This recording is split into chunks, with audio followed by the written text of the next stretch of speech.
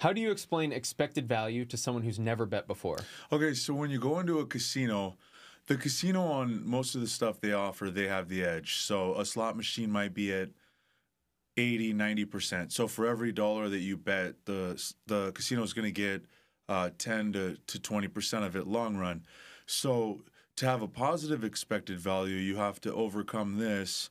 And sports betting is minus 4.5%, $1.10 to win a dollar.